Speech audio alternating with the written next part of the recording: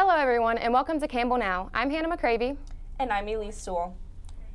When you return from fall break on the 6th, you might want to keep in mind that the last day to drop a class with a W is on October 28th. If you need guidance on whether to keep or drop a particular class, be sure to reach out to your advisor. The month of October means homecoming is quickly approaching. The week of homecoming will start on Monday, October 14th with the homecoming kickoff. There will be many events throughout the week, including a bonfire, circus, and parade.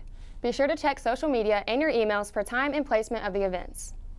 Now going into national news, the House Democrats leaders are alerting the White House to a subpoena in order to obtain crucial documents from the White House. The documents in question hold information about President Trump's business with Ukraine. The Democrats have already requested these documents multiple times. Any more refusal from the current administration could possibly be seen as impeachable misconduct. House Intelligence Committee Chairman Adam Schiff says any effort to disturb the Democrats' investigation can be used as evidence of obstruction and possibly supports reasons for impeachment.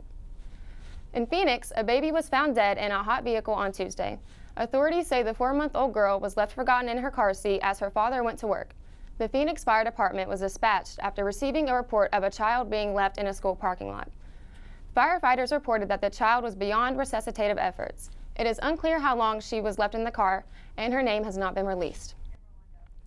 Risks may be involved in consuming raw shellfish. A man in Cary, North Carolina died on Thursday after visiting coastal Wilmington due to what may be contaminated oysters. North Carolina officials are investigating whether the oysters were a cause of his death. It was reported that David R. Gay's death was from a bacteria known as fibrosis. The bacteria is commonly found in raw or undercooked shellfish, but can also enter the body through open wounds. The Center for Disease Control and Prevention says an average of 100 people die yearly from fibrosis. Officials are yet to release information about the restaurant he ate at or where the oysters were shipped in from. Park attendants are being cautious after a recent tragedy. Last Saturday, an amusement park in Mexico City witnessed 2 dead and others injured from a roller coaster incident. Officials say the roller coaster had a metallic structure attached to the ride that collided with the carriage, causing it to derail and the passengers to fall to the ground. Who will be held for the responsible incident is undetermined. Further investigations are still being made on how the incident happened. As of last Monday, Tropical Storm Lorenzo was heading northwest from the West African coast. By the following Wednesday, Lorenzo had become a hurricane and then became a Category 5 at 160 miles per hour on Saturday. At that time, Lorenzo was only 1,420 miles southwest of the Azores Islands. Lorenzo has come back down to Category 2, but the storm is very broad, spanning 500 miles from tropical force winds.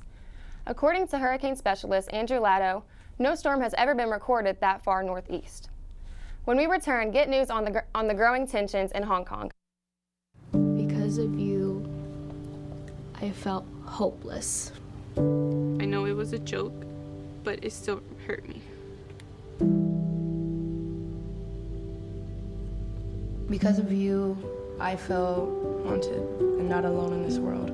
Because you said hi to me on the first day of school, I felt included and I knew that I was going to be okay.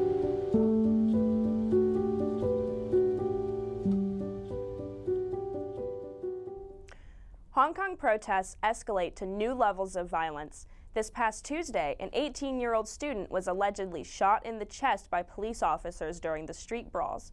The student, Sang Chi Kin, was taken to the hospital. Authorities there reported that he was in a stable condition and placed in intensive care. The 4-month-long protest has experienced violence through tear gas and thrown bricks. But now protest supporters and critics face new tensions. American sprinter Allison Felix won her 12th gold medal after surpassing Usain Bolt at the IAAF World Championship. It was a major victory compared to challenges she faced over the summer. Felix joined women in the protest over pregnant athletes and sponsorships. From personal experience, Felix became an influence to Nike's change in policy. The company made a pledge not to apply payment reductions to pregnant athletes for a period of 18 months and to have clear language written in the contracts to reinforce their new policy. Many anticipate the next Spider-Man movie.